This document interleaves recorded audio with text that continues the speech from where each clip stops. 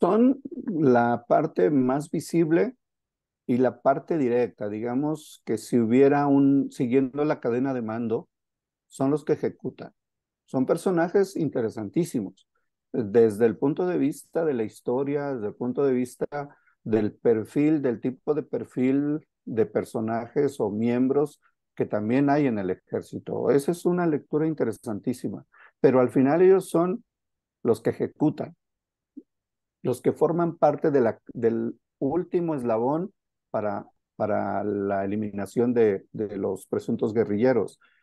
Lo que el trabajo nos deja ver es esto que dices, de algún modo se sabía, más allá de versiones que por ahí fluían, se sabía, se tenía información de que ellos habían operado. En el 2000, 2002, por ahí comenzó a crecer esa información. Hubo incluso fragmentos de este expediente que se publicaron en algunos medios.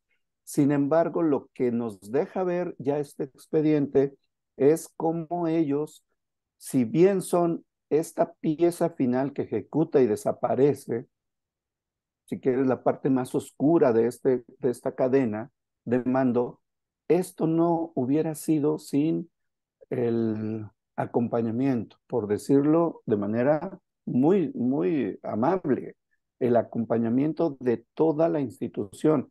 Los documentos muestran cómo el secretario de la Defensa Nacional, entonces Hermenegildo Cuenca, sabía, autoriza sobre sueldos, ascensos y viajes a Israel para que se preparen en el mantenimiento y en el manejo de este avión, por ejemplo. Es decir, hay toda una estructura que se pone en marcha de tal manera de que esto se vuelva no solo efectivo, porque hasta ahora nos estamos enterando, o sea, ¿cuántos años después, casi 50 años después, nos estamos enterando de muchos detalles? Para que esto funcionara, se echa a andar toda la maquinaria, una maquinaria oficial, institucional, avalada por los más altos mandos. Esto me parece que es muy fuerte, porque esta idea de que hay, es una idea que puede funcionar para argumentar en favor del ejército, de que siempre hay estas como manzanas podridas, ¿no? La metáfora de las manzanas podridas, estas que son las que le dan una pieza de descomposición en la institución. Lo que los documentos muestran es que por lo menos, además del secretario, por lo menos copias de estos documentos se distribuyeron entre más de 20 piezas importantes, mandos de la administración y mandos militares.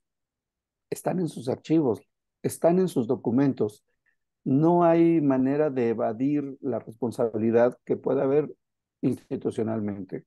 Entonces, la vuelta un poco de la historia en este caso es que ya no es dos o tres personajes que hicieron de las suyas, que rebasaron a los mandos, que no, ni siquiera dieron a conocer. Por el contrario, aquí lo que vemos es que es una maquinaria, hay una sistematización de la eliminación del otro, lo cual es un salto de calidad en cuanto a la interpretación.